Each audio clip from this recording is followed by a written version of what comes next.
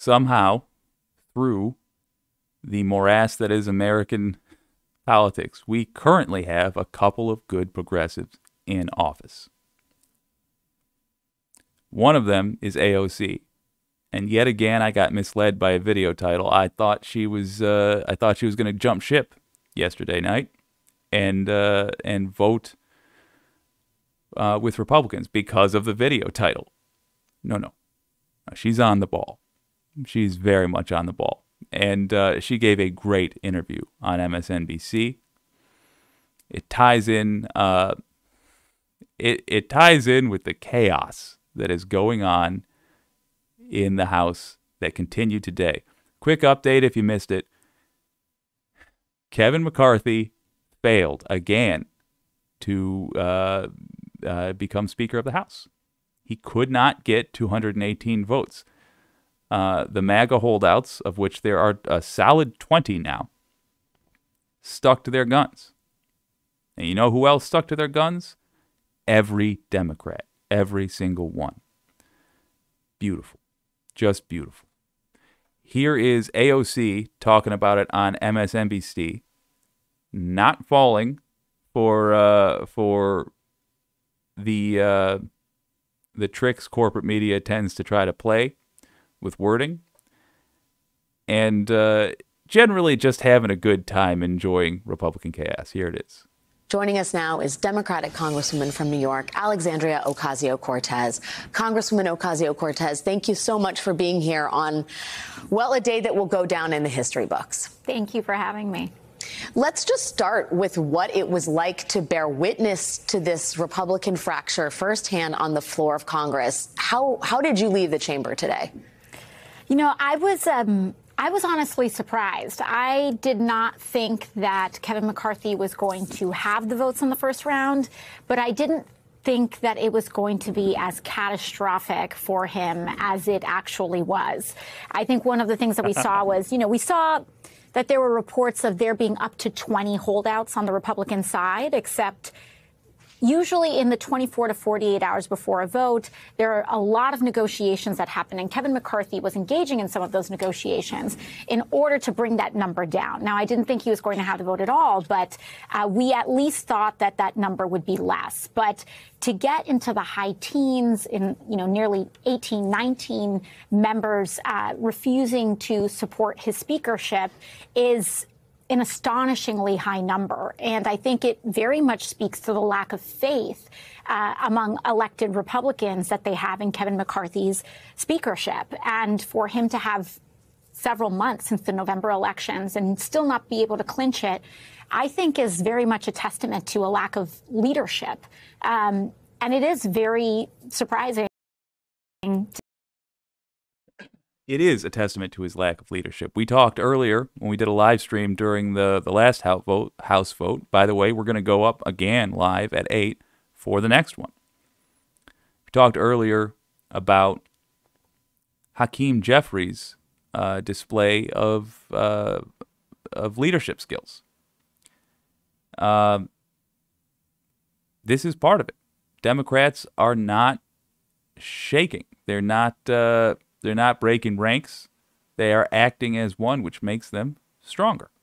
Good on you. Kevin McCarthy didn't have the votes he needed going into this this new session, and he already moved his stuff into the Speaker's office, so much so that he opened himself up for well-deserved criticism on that arrogant front. And Matt Gaetz, a known child sex trafficker, please sue me, you little punk. I would love discovery. But nonetheless, it opened him up for well-deserved criticism from Matt Gaetz, who wrote a letter asking, should we boot this guy out until we decide who the speaker's going to be? AOC's right on point. To see that, but in the contrast on the Democratic side, we didn't have a single defection, and that unity is very much going to help us in hopefully being able to secure some procedural wins and take advantage of certain moments. And I definitely want to return to that topic in terms of the Democratic unity and the conversations that have been happening inside the caucus. But it did not go unnoticed, shall we say, on the internet and elsewhere, that you were on the floor having some conversations with Republicans, including Matt Gaetz and Paul Gosar. Can you enlighten us at all as to what those conversations were like? And is there any hope that you guys work together to get Hakeem Jeffries elected as Speaker of the House? You know, I think in chaos, anything is possible, especially in this era. You know, it is unlikely, but there's always a possibility. I do think that in terms of some of those conversations, I mean, listen, some of us in the House of Representatives are independent in certain ways from our party. And I do believe that in some of those conversations, there are things that are happening on the floor. These machinations are happening on the floor. And sometimes the leadership of your party, in this case, the Republican Party, will be making claims in order to try to twist arms and get people in line. And a lot of times, information and truth is currency. So sometimes to be able to fact check some of the claims that McCarthy is making, whether Democrats are going to defect or not, et cetera, is important in order to keep him honest and to keep people honest in general. And so, you know, I think what was important today was to send the message that we were united behind Hakeem Jeffries as the now minority leader or as leader of the Democrats, and that there would be no defections, that Democrats are here, we're not going anywhere. And if they want to play ball, we're open to that. That's going to make a lot of people, I think, on one side of the aisle very happy and a lot of people on the other side of the aisle very concerned. Is it your sense that there is a plan that the Freedom Caucus has? I mean, there's a real question about who's driving who's running the operation here, who's driving the bus. Is it Kevin McCarthy or is it, you know, Andy Biggs and Paul Gosar and Matt Gaetz? Well, I think one of the central challenges here is that in Kevin McCarthy's speaker run, within the Republican caucus, there was no number two. The Republican caucus did not really have a full-throated race for speaker. Very true. And it's coming back, obviously, it's coming back to bite them. But the fact that they didn't even have an idea of who choice number two would be is shocking. You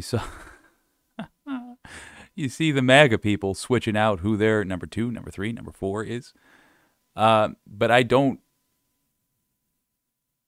think there's really an excuse for, especially given the history of Republican speakers of the House, which is shady and full of scandal. I don't think there's an excuse for not having just a backup plan, just out of practicality. There was no challenger in the last 2 months that has emerged. And I do believe that is the central Republican problem.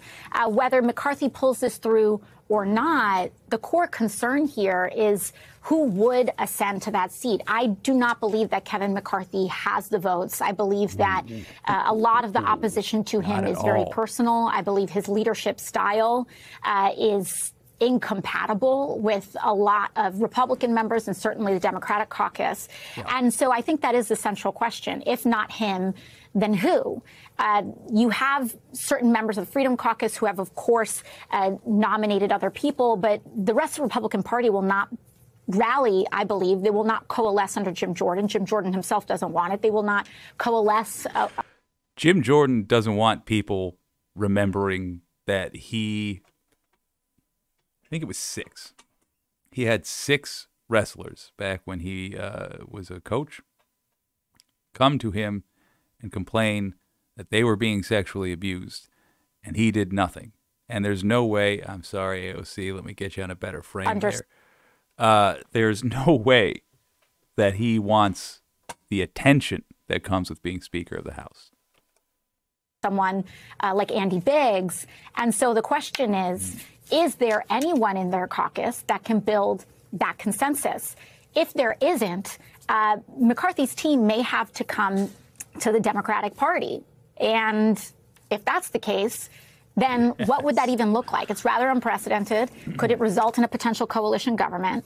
Could we get Democratic chairs of committees as a result? We don't know. But okay, so that is the one thing that made me think, maybe work with them. Personal take, though, no. You can't anybody with an R next to their name. You cannot trust their word. They have demonstrated their word is worth nothing. So this initial talk from AOC made me a little bit nervous, because I just don't, any deal they say they got with Republicans doesn't mean it's going to happen. But she brings it back. Ultimately, what we saw here today is that in the last 2 months and now, Kevin McCarthy failed to unite his caucus and failed to even, I think he failed to respect the power of the Freedom Caucus enough as well. They are members of his party in order to build that coalition together. He failed as a coalition builder not once, not twice, but 3 times. And Absolutely. We reconvene tomorrow morning. And I'm not quite Update sure for today. what he could or would do that would change the calculus between today and tomorrow. 6 times. And that's a huge question. We know that approximately 7,000 boxes of pizza were delivered to McCarthy's office, which suggests it's going to be a long night of negotiating. Let's move it past a little bit here. I also want to note that some of the requests made by these Republican holdouts are also small d Democratic in nature in terms of the rules of the House. We talked about this as over a very long period of time, the concentration of power in the House of Representatives has concentrated to an extraordinary amount in party leadership of both parties.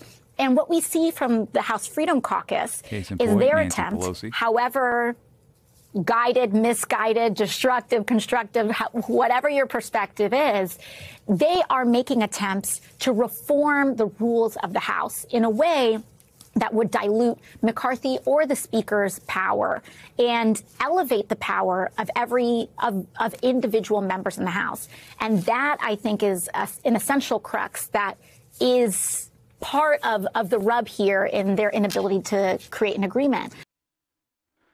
So a little bit ago when I was talking about how, despite the fact that I dislike Gates, I dislike Boebert, I dislike, and that's an understatement, everybody who is MAGA, we can use this chaos to progressive benefits because their lack of understanding of politics, their lack of care about actual politics means they occasionally, by accident, wind up with policy suggestions that would be good, that we would appreciate. Just like when right wingers were threatening to say, well, what if we make it a law that Joe Biden has to release his tax return? Yes, of course, yes, we would like that. Well, what if any member of Congress had to? Yeah, I'm going to stop you right there. Yes, sir. We would love that. We actually care about the principle behind the thing. We actually want to know if our politicians are corrupt. So, yes, she is touching on now that part of the reasons listed for the split in the Republican Party are, as she says, small d Democratic issues that we can get behind. Don't think for a moment that the reasons listed are actually why they're doing it. They are only interested in power grabs, MAGA. But sure, we'll take advantage of that. Yeah. So, if McCarthy really wants this, he really needs to look at how he can get to the 218 that he needs. And you got to find that math somewhere. If you can't get those votes from the House Freedom Caucus, and he has provided many, many, many concessions, and it's just not working out. I got to ask you,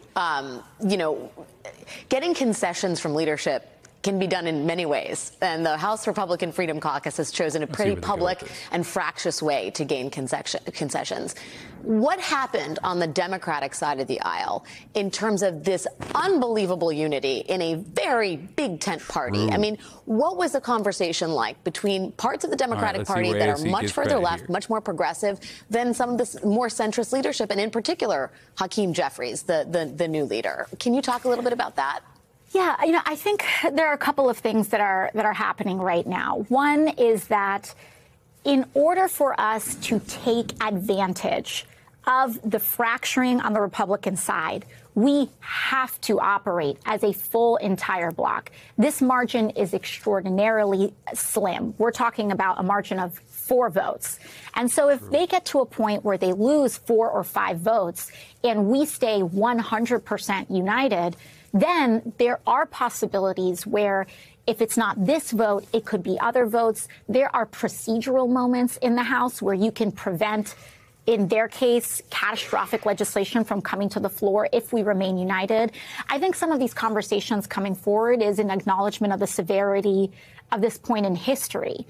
We are talking about a very real danger in a Republican-controlled House. And that could mean that a very narrow, slim margin of 4 to 5 votes could have implications on whether we can raise a debt ceiling. It could have implications even on the 2024 election. And in January 6th whether or was not all it's about actually the democratic. refusal to certify every state's election results. And it is no secret that Republicans have indicated that there are several who are willing to do it again. They are willing to reject certification Ought to be in prison, of a presidential election right if now. they do not like the results.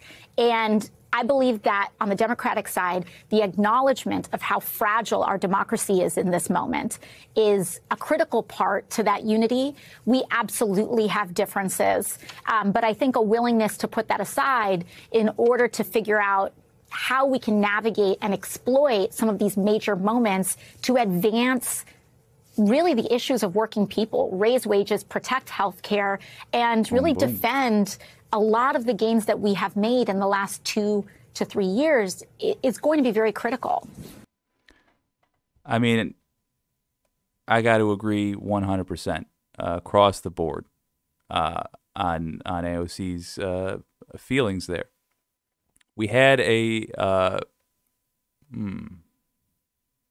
Rebel HQ video. I'm actually going to probably play that video tomorrow. It's part of a larger talking point I want to get to at some point.